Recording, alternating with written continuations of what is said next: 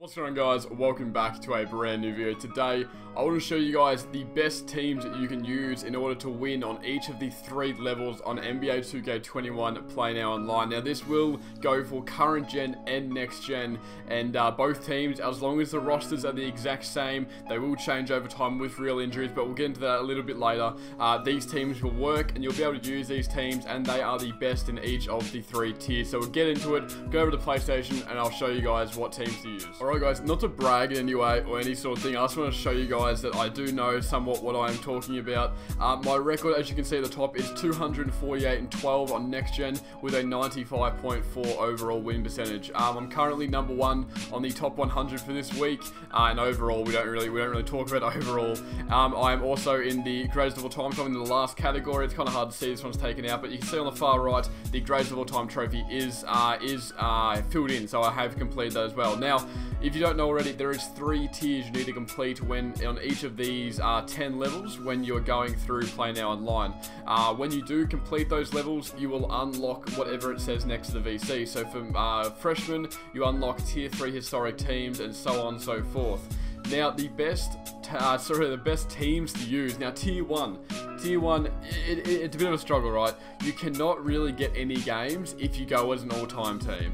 Now you get tier 1 all-time teams in the Hall of Fame level, I'm pretty sure. Once you complete that, you get all of these Hall of Fame teams. You get the best team in the game, which is the all-time Los Angeles Lakers. However, you want to try stick with the current NBA teams. This will also help you gain a knowledge of current players, and the best team to use would have to be, personally, I always use the Bucks. People know that I use the Bucks quite a lot. They've got the best defensive, one of, if not the best defensive team in the entire game. And they've got Giannis. They've got Chris Middleton, who's had a huge boost this year. Dante DiVincenzo with slash and takeover is incredible. And Drew Holiday at the top is just incredible as well. So all of these players can shoot.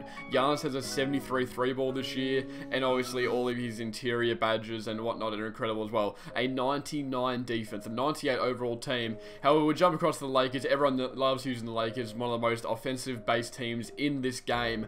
They play so well. They've got such a good depth off the bench. You will make sure that you can use Montrezl Harrell off the bench, Kyle Kuzma. Use all those players to your advantage. And another team which a lot of people like to use is the Golden State Warriors. Now, this team can't shoot as well. Obviously, they're on a 92, and the thing that lets them down is their defense. Their perimeter defense isn't too good. Curry's a bit of a liability, but on offense, this team is very, very good. Draymond Green, obviously both ends of the floor, very, very good. Now, when you unlock your historic teams, you can use these teams, alright, and the best team that I use, I mean, obviously you got your tier 1 Miami Heat. This team, I used this in the LeBron video the other day. I did use this team. It is very, very good. You guys can see for yourself, but the most used tier 1 historic team is this team right here, the Hampton 5 Golden State Warriors with Kevin Durant, Draymond Green at the center. It is an incredible team. Me personally, I get rid of Draymond. And I put JaVale McGee on. JaVale McGee is overpowered as hell in this game. It's insane. But if you want the best version of Steph Curry, use this team right here, the 15-16 Warriors. This team has the best Curry in the game available. Better than the all-time Curry, better than any other Curry in the game. This Curry is the best. So guys, those are the best teams to use in tier 1. We'll jump across now into tier 2. Alright guys, there are 3 main teams that you want to use when doing tier 2. Now you would think that you would use this team right here, this Boston Celtics. The Boston Celtics are healthy. They're very good in real life. They are terrible in 2K. I'm sorry. 85 overall. Obviously, there's some changes to the team. You know, Taco Fall and Thias and Peyton Pritchard here. But this team is horrible in 2K. They've got no depth at all. They just can't, like Jason Tatum, it is a struggle. This team right here, this Atlanta Hawks team, when they are healthy, okay, that is the key term of this video. When a team is healthy, they will be so much better. This team right here, a few injuries, but they are still, probably the best team in this tier.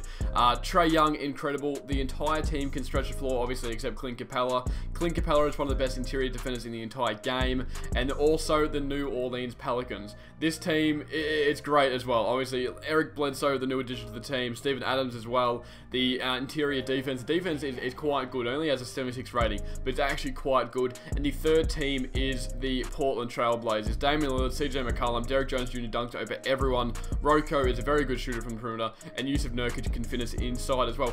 And and their bench is probably the best in tier 2. Their bench is incredible. Obviously the Hawks, they do have Rajon Rondo off the bench. They do have Bogdan Bogdanovic, who will be coming back in replace of Cam Reddish. So normally Cam Reddish will be on the bench, and they'll also have Danilo Gallinari in replace of DeAndre Hunter. So those two there, Cam Reddish and DeAndre Hunter, would typically be on the bench, and they will come on with Rajon Rondo. It is an incredible bench. You don't even have to watch, like sometimes I do even better with the bench. In terms of historic tier 2 teams, I don't really use a lot of them.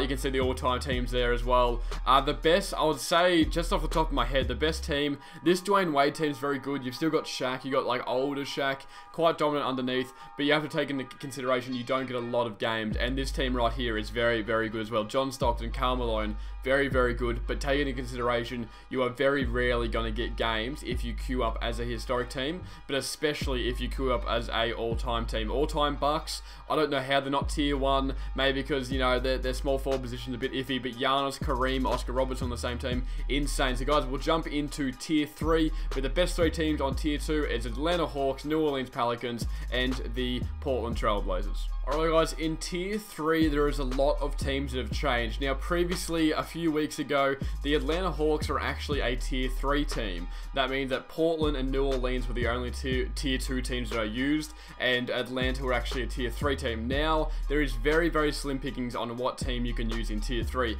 but if I had to go with a team, it would have to be the Pacers. The Pacers are extremely underrated in this game. Not only underrated in this game, but underrated in 2K. Malcolm Brogdon is having an incredible season. Victor Oladipo is a demon in 2K. Domantas Sabonis can score from anywhere in this game. Justin Holiday, Aaron Holiday off the bench. Miles Turner is probably the greatest defender in tier 3. He is absolutely incredible. Another team that obviously, I mean, the Miami Heat are usually up a little bit, as you guys would know, but Memphis are surprisingly good when they got Ja. When they got Ja, they are still a tier 3 team. I still do like using the Cavs, but I have to go with the team. It would be the Pacers, because the Hawks are no longer here. They used to be a tier 3 team.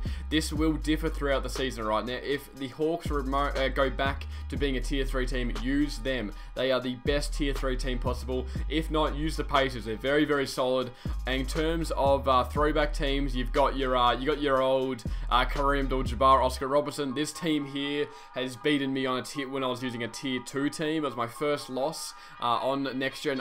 Someone used this team, and I was using the Pelicans in tier 2, and they beat me. So that team is always very, very good. And also this Heat team here, I always use this Heat team in current gen and 20. It always worked very well for me, so I highly recommend them. And obviously you've got your all-time teams. None of them are really that good. I don't even bother using them. You've got, I think, the Atlanta Hawks is probably the best team. They've got Dikembe, Bob Pettit, Dominique Wilkins, Lou Hudson. Like, very, very good teams. So guys, that is the best teams to use for each of the 3 divisions on NBA 2K. Then make sure when you're going into it, use these teams. Okay, you need to use these teams. If you think you're comfortable with another team, use that, but make sure you use these teams over and over again. If you can get used to their jump shots like I have, if you've seen me on stream, you'll see me using the Bucks a lot, you'll see me using the Lakers occasionally. I want to get used to their jump shots, so that is the best way to advance up to the GOAT level. If you want to get that, there's a lot of VC on offer. You get a lot per game as well. I've got over 400,000 for playing this game mode. Absolutely incredible. Guys, I hope you did enjoy. Please leave me a thumbs up if this helped you at all. Comment down below what teams you use for the tiers, and I'll see you guys tomorrow. Peace.